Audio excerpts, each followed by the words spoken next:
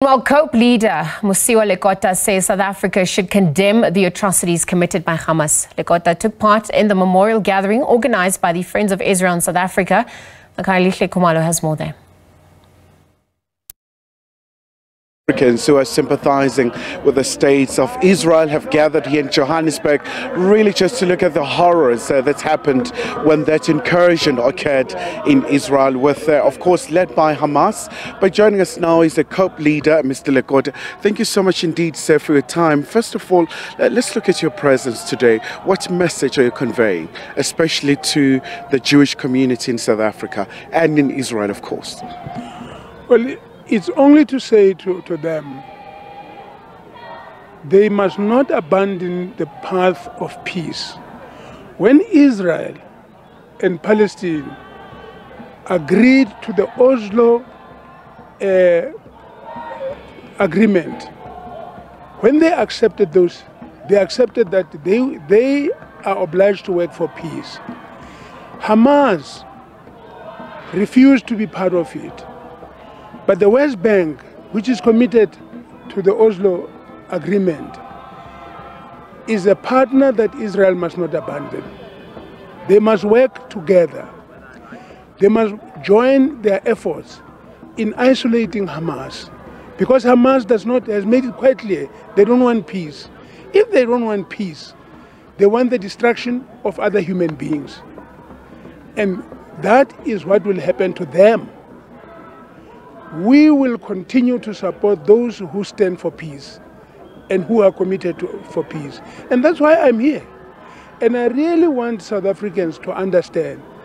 They are told that there's apartheid in Israel. I have been there with other members, leaders of our organizations in Parliament. We went there. We were both in Israel and in the West Bank, in Palestine. There is no apartheid at all. And it's wrong to use the word apartheid to describe what was happening in South Africa when we were under apartheid. Apartheid was not what is happening there. There, these people are together in Parliament. There, they live together. Their buses, everything is integrated. They live together. There's no question about that. Nobody can challenge that. In the West Bank as well, it's like that. Is this Hamas that is pushing this agenda of killing people? And that's why they provoked this war now. Do you think, sir, the two-state solution, is it still viable at this point? It is viable. The only obstacle has been Hamas. They did not want to commit to it. If they committed to it, nobody would be shooting people and compelling others to respond. And what do you make of South African government stance? I mean, they've been calling for cessation of hostilities, but we saw yesterday the ANC really just coming in the Palestinian scarves and pledging solidarity to the cause. You cannot, when there are two people fighting, you cannot support one side against the other and then say that, no, you are working for peace. You cannot do that. It's nonsense. President Mandela was the one who urged us, comrades, we want peace here. We must talk to these Afrikaners and say to them, we want peace. And we did that. We did that in prison.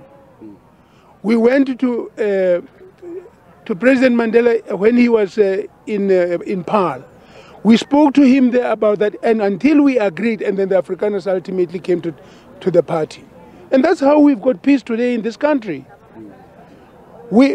You cannot. You see, the old chief, King Moshoeshoe of Basotho, used to say,